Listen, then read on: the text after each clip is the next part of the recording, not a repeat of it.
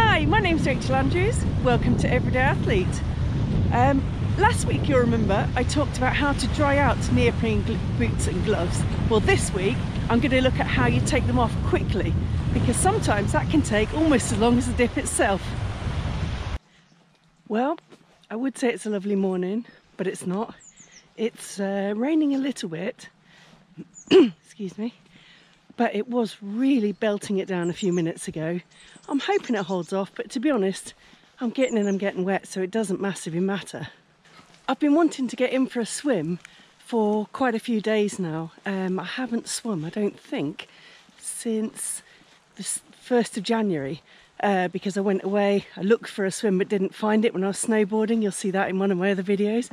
And after that, I've had a chest infection. So from my investigations into it previously, apart from the fact I didn't feel like having a swim, I know that you shouldn't swim if the cold or whatever you've got is on the chest.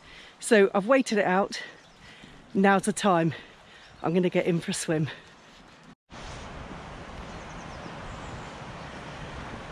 Wow, that makes it sound really windy.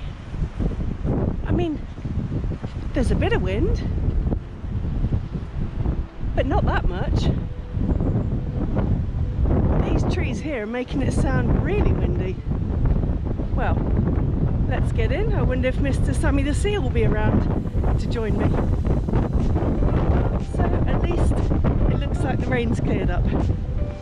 One thing I'm excited about today is to test out a new method of getting my gloves off quickly, which would be a revelation if it works properly.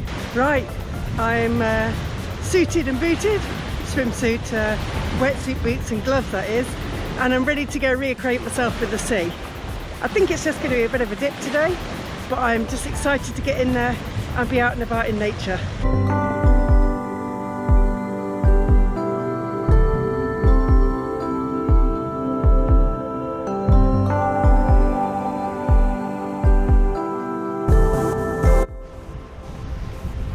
So this technique is all about trying to loosen off your gloves, because if you pull at the fingers or kind of rip at the cuffs, you can end up damaging the watertight integrity and the glue and make them loose, and then they don't really work properly.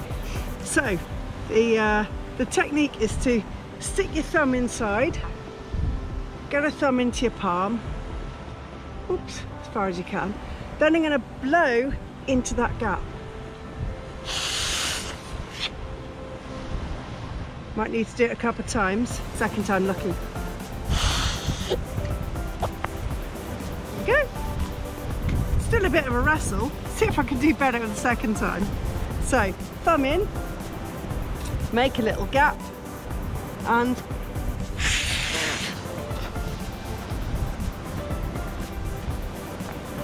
well, I think you'll agree that that was a quicker technique than the one where I kind of wrestled them off the first time I tried those gloves. Give it a go, let me know what you think. I hope you enjoyed this week's video, and if you have, you'll click the like button and also hit the subscribe button, and don't forget to ding the bell, then you'll know when the next one's out. And I'll see you next Tuesday. Bye!